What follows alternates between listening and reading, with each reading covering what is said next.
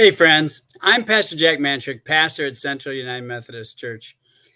We want to invite you to come to worship on Sunday mornings, both online or in person. We are located at 3882 Highland Road here in Waterford, Michigan, and you can also join us via the internet. Those links are on our website, which is www.waterfordcumc.org.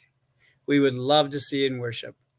Friends, we're concluding this week of discussing the snacks of our lives, the spiritual snacks of our lives, and the spiritual meals that we really need to challenge ourselves to partake of. As with any diet, we must choose what we will eat, and what we eat will have an impact on our lives. And while we often do not eat the right foods, we also do not engage in the spiritual practices that feed our souls to benefit from the food that Jesus offers, the food that Jesus is. We must choose that food for our nourishments. So I'm going to ask you a question. When you've had problems in life, when you've had challenges that you are facing, how often have you chose Jesus first? Have you gone to God in prayer? Have you prayed in the name of Christ for the sake of your spiritual well-being?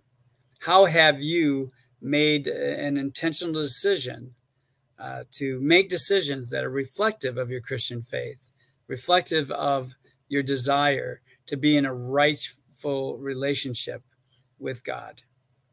These are things that weigh upon my heart heavily when I see people who do any number of self-destructive behaviors that don't allow them to truly understand how you want Jesus to be in your life and have that impact on your life. You can't expect your life to be impacted by Christ if you're not spending time with Christ through reading the scriptures, being in prayer, fellowshipping with fellow followers of Christ. All these are times in which you need to recognize God's grace, God's desire to be in fellowship with you, and God's way of relating to you in ways that will help nourish your life and your faith.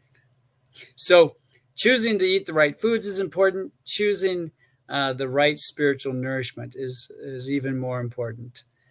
Please understand that God wants and desires the healing and wholeness, the salvation of all people. And all means all. And so we want to be a means through which others receive that grace as we ourselves have received it. May it ever be so in the name of Christ our Lord. Let's pray. Gracious God, we do thank you for this week of talking about what really nurtures us spiritually. And we ask that you open our eyes to all the possibilities, that you are placing a call upon our lives, that you are making a way for us to be in the world, that we are called to be your people, to know your ways, and to have an impact and an influence on our world. May it ever be so, always with the love of Christ and through the power of your Holy Spirit. Amen. Hey, friends, have a great weekend. Hope to see you in worship with us, and God bless.